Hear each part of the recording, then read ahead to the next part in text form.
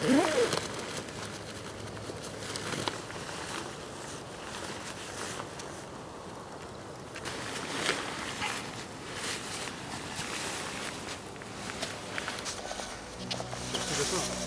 готов. Elagu Eesti! Ready, set.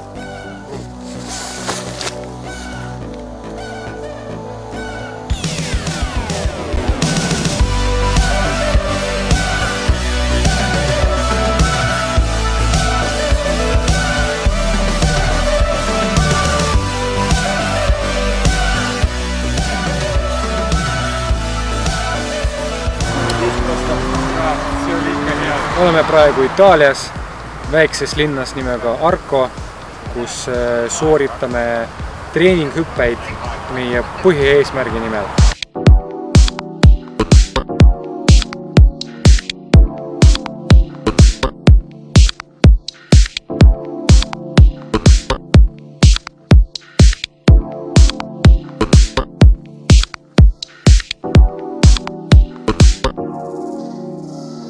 It is a unique and interesting project because it is the first base wingsuit jump done by Estonian.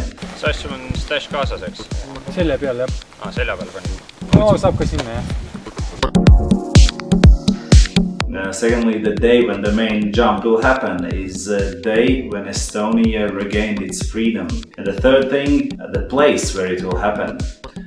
Mountain Eiger, almost 4 kilometers high. Mountain in Alps, very beautiful and famous with its history. B.A.S.E hüppamine minu jaoks on kõigepealt võimalus külastada selliseid unikaalseid kohti, kuhu tavaline turist niisama ei satu. Kindlasti võimalus kohtuda uute inimestega, enamasti toreda ja huvitavate inimestega, avatud mõtlemisega inimestega. See on võimalus leida enda jaoks midagi huvitavat ja õppida midagi uut. Every day our training session in Italy started at 5 o'clock in the morning. Driving up the hill, hiking to the exit point, preparing for a jump, the flight, analyzing the jump after, packing for the next jump. It altogether takes 3 hours. So if the weather is good, you can do maximum 3 jumps per day. 2 in the morning, because after 11 o'clock wind picks up. And in the evening, when the wind comes down again, there's a possibility for 1 more jump before it gets dark.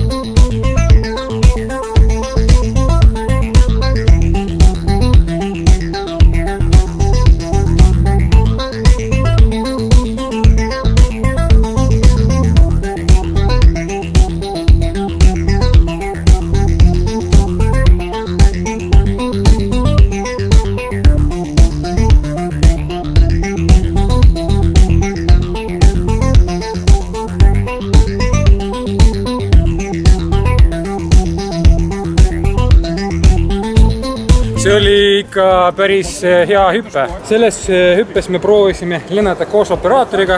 Operaator üritas lennata mu kõrval ja mind filmida. Põhimõtteliselt olen hüppega täiesti rahul. Ülehomme peame juba Eigeri peale minema. Ma arvan, et me oleme selleks täiesti valmis.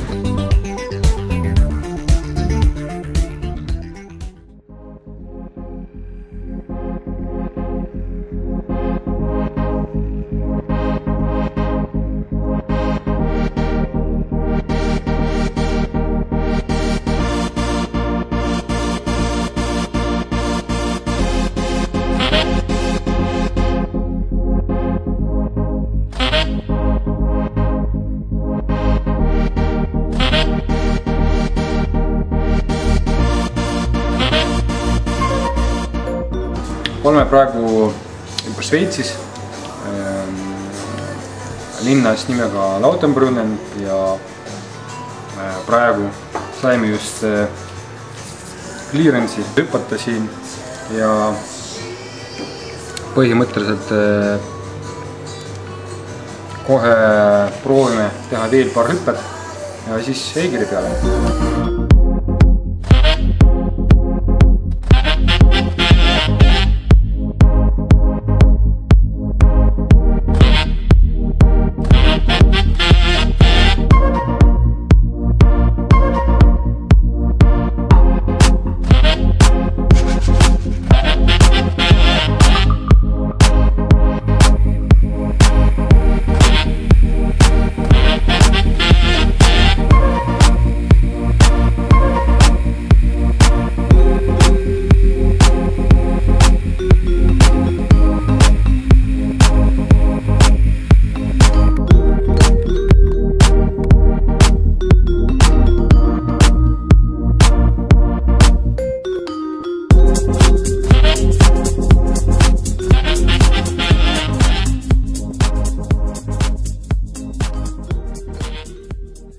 Training jump in Lauterbrunnen Valley from exit Yellow Ocean was very interesting because it's just 400 meters high place, and within this altitude you should gain vertical and horizontal speed to fly away from the cliffs, to open your canopy and to land safely. Here it comes.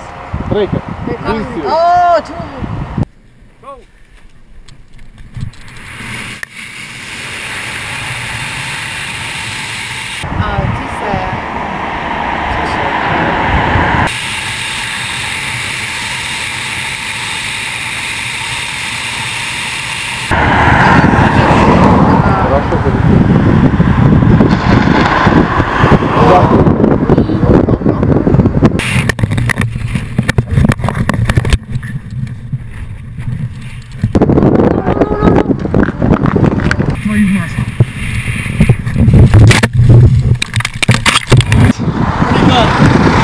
Go. Not too bad. He's pretty good. He didn't hit a tree. He looked pretty good. He clipped the tree. He clipped the tree. Yeah, I know that. That's one. After I did my jump and I landed, I was watching how Alex is doing, and he had a beautiful flight, opened the canopy, and then after opening I see he's got line twist, and he's not controlling the direction where the canopy is flying, and yes, he's hitting the tree. So we are running towards the place where he crashed and hoping that he's alive and he's okay. And when we are there, we are happy to hear that he's okay and he's alive, but still he's 20 meters up there. За медузу можно зацепить веревку, и он тогда сможет ее затянуть. Как вариант, да? Потому что надо было на эгер. In this situation, plan A is to call for emergency helicopter or professional climbers for help. But Alex succeeded to get the canopy of the tree, and after he succeeded to climb down by himself. So we were happy and lucky. Ну, с возвращением тебя, ёпта, птенец, блядь! Это твое дерево, реально! Чувак! Ehk siis mõnikord juhtuvad ka sellised ebameeldivad asjad, et tropikeerd avamisel avasin suht madalalt ka ja lisaks sellele üritasin lennata mitte kaugele, vaid keerasin natuke vasakule ja varsti eegri peale. Vaatame, kuidas seal on.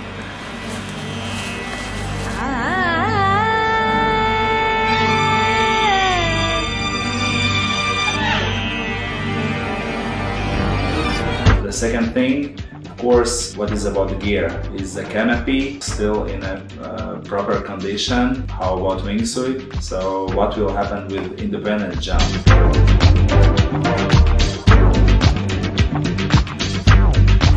Ma teen seda esimest korda elus, aga ma ei tea, mida ma teen. Tapin lihtsalt kaablit läbi mingitest aukudest.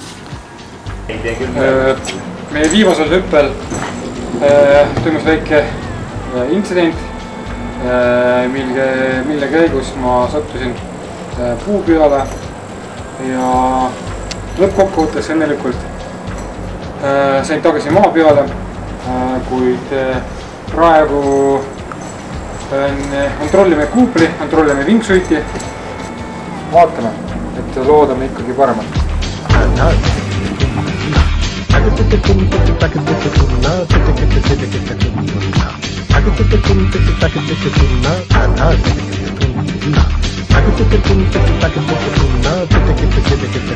Aga siin mul tundub küll täitsa okei see.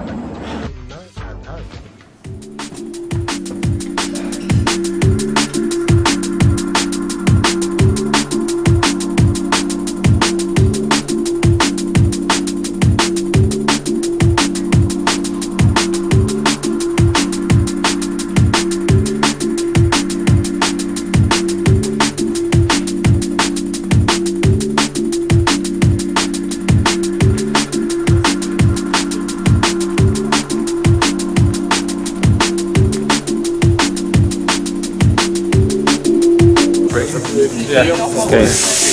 Näeme. Ilusti tööle. Have a good one. Have a good one.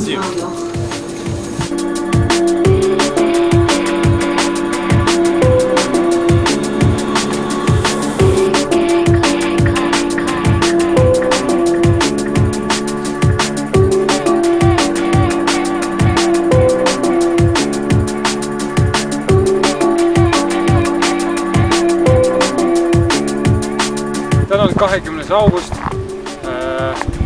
Eesti taasiseseisvumispäev.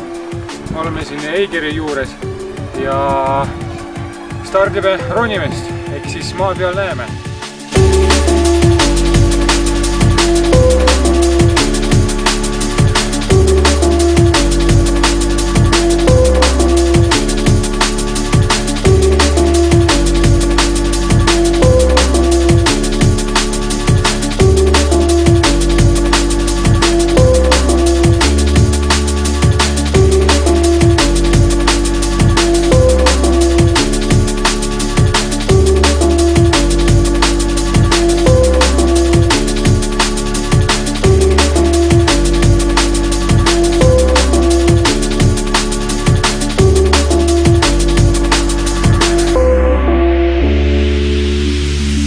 Oleme lõpuks ometi Eigri peal. 3 tundi rasket ronimist. Kõrgus on, oleme kõrgusel peaaegu 3,5 kilomeetri. Õhku on natuke vähem kui maa peal. Seda on tunda, raske hingata. Rõhk on ka natuke teistsugune. Pea jubedalt valutab. Aga vaade on tõepoolest ilus. Puhkame praegu natuke ja siis teeme oma independence jumpi.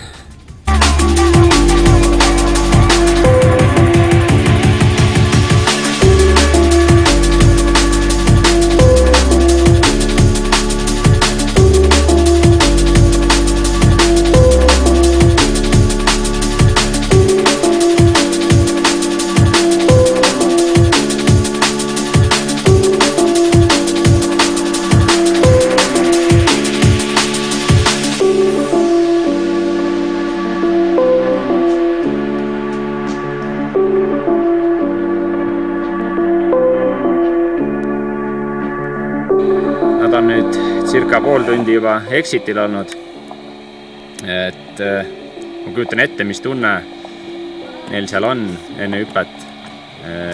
Närvid on kindlasti väga vinges, aga sihukese ilusa vaate juures ma arvan, kõik läheb väga hästi.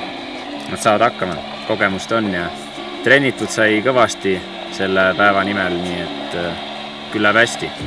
Oleme 45 kraadi mushroomid paremale.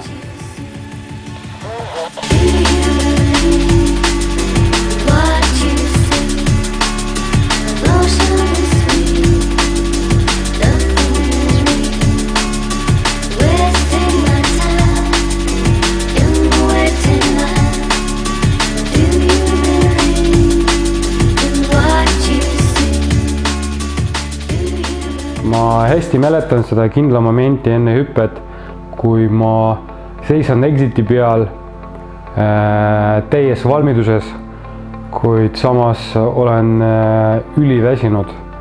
10 päeva rasket trennimist, närvid, stress, füüsiline koormus. Lisaks sellele ronimise ajal vigastasin oma küünarnukki. Ma seisan seal ja tunnen, et see ongi see viimane moment, viimane hetk, et ma pean seda ära tegema.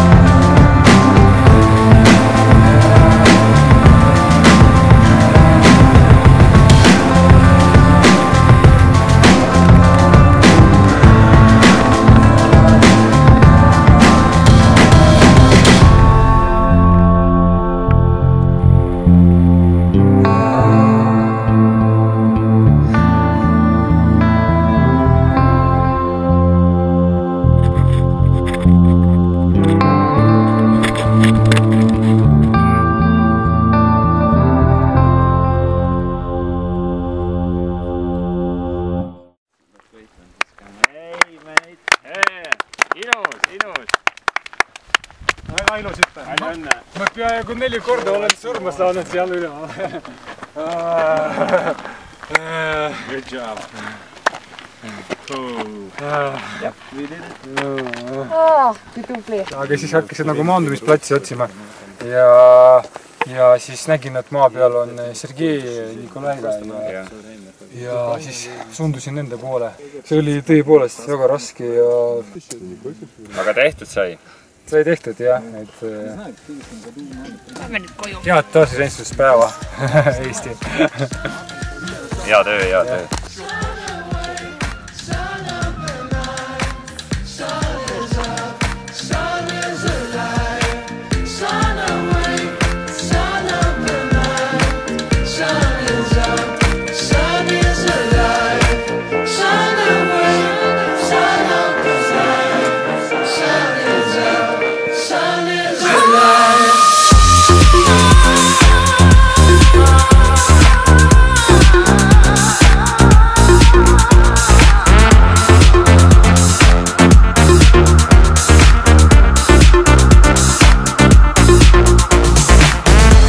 Somewhere in the morning, 1 in a million lives. All that I know about everything, rising